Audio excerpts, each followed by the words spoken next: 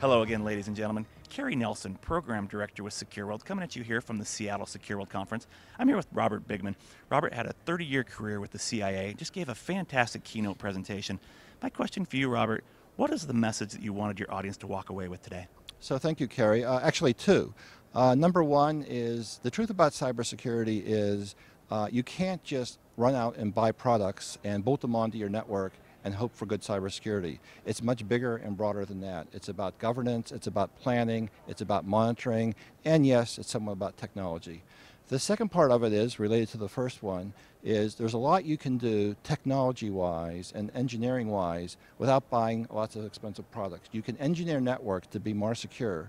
And as part of that is you also have to put in what's called a governance framework in which you and your organization manage IT from a security perspective. Those are the key elements I wanted to describe this morning. Fantastic. Thank you. Appreciate the message. Sure. Appreciate the leadership role. Once again, these and other important topics being discussed at the Seattle SecureWorld Conference.